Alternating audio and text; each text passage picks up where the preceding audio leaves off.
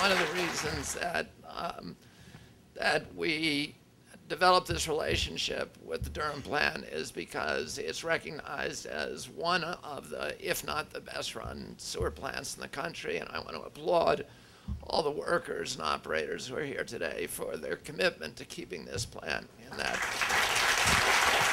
category. Well, the media event was a lot of fun. Bobby Kennedy Jr. was there. He was representing Wastewater on the board. He said he's been at more sewage treatment plants than most attorneys he knows, but usually it's to sue them. Here he was actually praising us, and it was really nice that we had the operators and the maintenance people in the audience.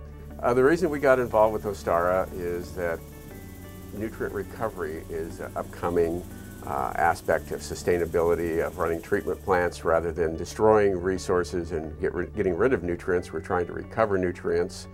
Instead of taking ammonia and just spending energy to get rid of it, we can capture the ammonia and it can be used as a fertilizer. So that's much more sustainable. This is actually ready to be used as a fertilizer right now. It doesn't require any post-processing at all. It's dustless, dry, odorless. I don't know about tasteless.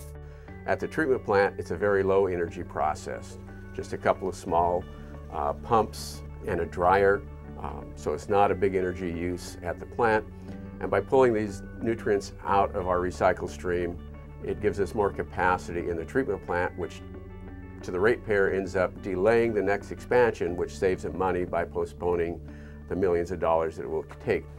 Well, the whole change from trying to get rid of stuff to trying to recycle it, you know, is really the ethos of the industry now. And, you know, it's really neat to be on the leading edge.